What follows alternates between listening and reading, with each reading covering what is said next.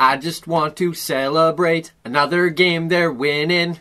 I just want to celebrate. Sens win 4-3 in overtime over the Edmonton Oilers. And just like that, the Sens have won 3 of their last 5 games, marking the second time in just over a month they've been able to accomplish that. But I, for one, am not overly excited about this streak, because after winning 3 of 5 last time, they immediately went out and lost 7 in a row. In fact, in between winning 3 of 5 in February and winning 3 of 5 in March, the Sens went 1-10-1. Not exactly a stretch that's going to make you confident that they can keep it up this time. Hopefully they can, but as always, let's kick things off with lineup changes. And after a bunch against the Flames on Thursday, there were a bunch yesterday against the Oilers. Vitaly Abramov and Philip Chalapik were returned to Belleville, but Eric Brandstrom stayed with the big club in case a defenseman was sick and couldn't play. Eric Brandstrom did not end up playing though, as the Sens got some good news on the blue line, with each of their sick blue liners able to play and Thomas Chabot ready to return. While Eric Brandstrom was the lone healthy scratch on the blue line, he was not the only Sens defenseman not to play last night, as Cody Ceci continues to recover from an upper body injury. Up front, with Chalapik and Abramov returned to Belleville, the Sens had some holes to fill in their lineup, and did so by inserting Jean-Gabriel Pageau back into the lineup after his 1-game suspension, and Colin White back into the lineup after he was out with an injury. Chris Tierney also returned to the lineup after missing the game in Calgary on Thursday with an illness, and to make room for Tierney, the Sens scratched Zach Smith, who dealt with a bit of a back injury. So up front, Abramov, Chalapik, and Smith are out, Tierney, White, and Pageau are in. On defense, Chabot's in and Brandstrom's out. In goal, Andy gets the start. The start's a bit of a big one for Andy, as he's got a personal 2-game winning streak in Edmonton and was the site of one of his most famous shutouts. That game came in the fall of 2016. Andy had left the Sens to be at home with his wife Nicole following a cancer diagnosis. He rejoined the team for that game in Edmonton after the Sens had some goalie issues, and then left the team again following that shutout. It was a very emotional night, and with Andy currently on a lengthy losing streak that hasn't seen him pick up a win in 2019, this game could be a big game for his confidence moving forward. Not only that, but it wouldn't be all that bad to be able to snap that streak either. And in the early going, the Sens come out flying and look to get Andy that elusive victory. Just over 4.5 minutes into the first period, Milan Lucic gets sent off to the box for holding, and the Sens take advantage. Christian Wolanin has the puck at the blue line. He fires a shot on goal. It misses the net. Brady Tkachuk picks it up behind the net, tries to center it in front, bounces off Adam Larsson, then off Mikko Koskinen, goes in, and the Sens lead 1-0. That was lucky, but I'll take it. And I'm sure Brady will too. That's his 18th of the season and gives the Sens an early cushion. Unfortunately, it doesn't take long for a former Sen to tie the score. Not even 4 minutes after Brady Tkachuk makes it 1-0, Darnell Nurse picks up the puck in his own zone, hits Alex Chason on a stretch pass, he races in all alone, pulls the puck to his backhand, fires one by Andy, and it's 1-1. Is anybody paying any attention? I mean, the Sens were caught changing, had 2 guys back, nobody watched Chason, he got a breakaway and got a free goal. Man, this defense drives me nuts. Thankfully, the Sens weren't going to let that be the end of them, responded with a goal of their own, and regained the lead. With less than 5 minutes left in the first period, Bobby Ryan does it all himself and gives the Sens a 2-1 lead. It starts with Bobby drawing a penalty and ends with Bobby getting a goal. And remember when I ranted in the Vancouver video about the league having a blatant bias against the Sens? Well, here we are, 2 games later, a blatant example of the league having blatant bias against the Sens. Darnell Nurse gets sent to the box for high-sticking Bobby Ryan. Ryan goes to the bench to clean out his mouth, which is full of blood. TSN puts 2 minutes on the penalty clock. I think, TSN, Bobby's clearly bleeding in his mouth. That's 4 minutes. Then Gord Miller comes on and goes, "That's a 2-minute penalty?" And I go, "That's a 2-minute penalty?" Yep.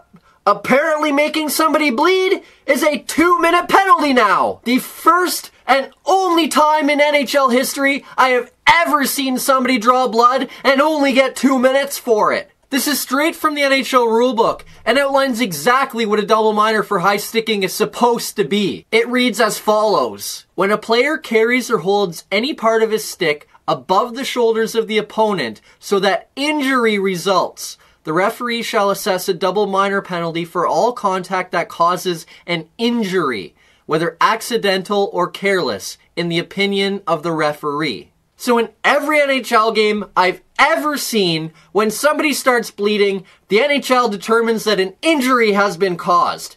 But in this game, when bleeding occurred, the referee determined that wasn't grounds for an injury? Only in Sens games. Fortunately, late in the power play, Bobby gets his revenge. Ryan does an incredible job to keep the puck in at the blue line, then does a fantastic job to keep it from going outside the line. He feeds White, who drops it for Chabot, who wheels down the wall, sends it in front. Guess who's there? It's Bobby. He tips one by Koskinen, and the Sens lead 2-1. Draws the penalty, knocks the puck down, keeps it in, goes hard to the net, gets the goal. What an incredible sequence from Bobby. And welcome back, Chabot. What a terrific pass. The Sens lead 2-1, and things are going well for a change. Andy and the Sens keep things right where they are through the rest of the period, and we get to the end of the first with the Sens in front 2-1. Unfortunately, early in the second, the Sens fall asleep, and the Oilers' top line makes them pay. McDavid picks up the puck in the neutral zone,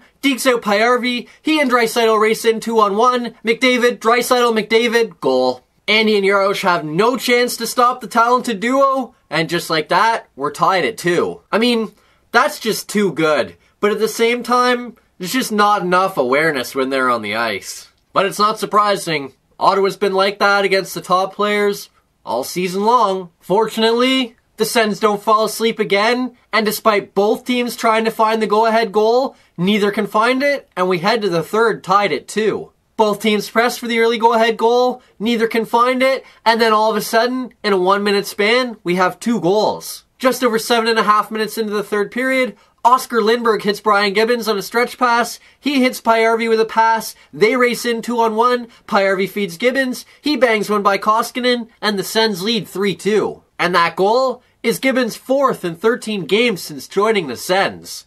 Talk about a guy trying to earn a contract for next season. And speaking of a guy trying to earn a contract for next season, what a pass from Magnus Pajärvi. That's a big-time goal, and has the Sens ahead with just over 10 minutes left. Unfortunately, nap time would come again, and 57 seconds later, the Oilers score the tying goal. The Oilers dump the puck in, the Sens do a terrible job of trying to get it back, Gambardella feeds Cave, he risks one over Anderson, and we're tied at 3. This goal was so frustrating. It wasn't like a minor breakdown. Basically, from the second the puck dropped after Ottawa took the lead, it looked like they didn't want the lead. Because for the next minute, the Oilers absolutely ran their show and finally got the goal. It's just a terrible way of following up a goal. Do you want to win or not? Because if you do, that next shift after a goal is huge. You didn't execute it on this one, and now we're tied again. Thankfully, the Sens are able to hold the fort from there, and we get to overtime tied at 3. The Oilers have some excellent chances at one end, can't score, then Craig Anderson pokes the puck off Draisaitl, Brady Tkachuk picks it up,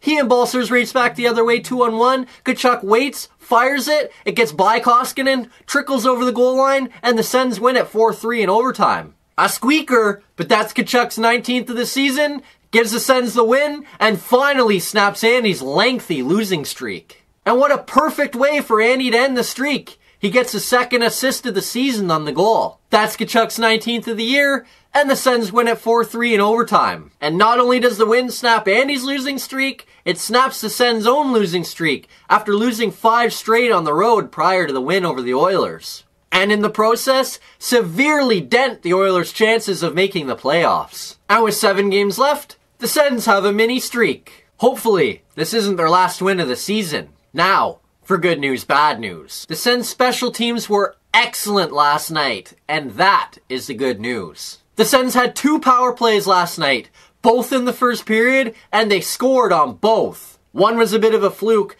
as Brady was dumping it in front, but the other one was an excellent play by Bobby to go to the net. Just look at the first period. Ottawa has 2 power play chances, they score on both. Both of their goals in the period came on said power plays, and they took a 2-1 lead after the first period. It was a perfect way to start. Then in the third period, with the game tied, Christian Jarosz gets sent to the box, and the Sens kill off that power play. There were 3 special teams chances last night. 2 for the Sens, 1 for the Oilers. The Sens were perfect on theirs, and perfect on the penalty kill. That's a perfect 3-for-3 night for Ottawa special teams. Ottawa special teams were able to key them to big goals and big kills, and able to lead them to a win, and that is the good news. Now, for the bad news. Ottawa wasn't able to follow up their goals with enough good shifts in a row, and that is the bad news. When Ottawa scored to make it 1-0, the Oilers scored less than 4 minutes later to tie the game. When Ottawa took a 2-1 lead, Edmonton scored about 7.5 minutes later to tie the game. When Ottawa took a 3-2 lead, it was 57 seconds later the Oilers tied the game. It's a problem that's been plaguing them all season, and it was a big reason why they went to overtime last night. Even if you leave the first and the second goal out, all they need to do is be more consistent on the few shifts after the third goal, and they get away with a win. Ottawa wasn't able to do that last night, and that is the bad news. Next up, the Sens return home from their Western Canadian swing when they welcome the Buffalo Sabres to the Canadian Tire Centre on Tuesday evening. That contest will be the third of 4 meetings on the season between the two teams, and their first since the first week of November. Coming into the contest, the two teams have split the season series so far this season, with Ottawa winning 4-2 in Ottawa on November 1st, and Buffalo winning 9-2 in Buffalo on November 3rd. Since then, the Sabres have been both ice cold and red hot. The Sabres went on to win 10 games in a row after that, and climbed well into the top of the NHL standings, and have gone ice cold since then, and have plummeted back down the standings. After that lengthy winning streak saw the Sabres climb to near the top of the league standings, they have plummeted to 26th now and are 16 points out of a playoff spot. Lately, it really hasn't been good for Buffalo either, as they've lost 9 of their last 10 games. They also come into that contest having to play in New Jersey on Monday before traveling to play in Ottawa on Tuesday. That means Ottawa has a significant energy advantage, and they better be ready to take advantage. If Ottawa hopes to climb into last place, and they're still 4 points behind second last LA, they need to pick up a win against Buffalo, and they need to come out with a strong effort. See you Tuesday night.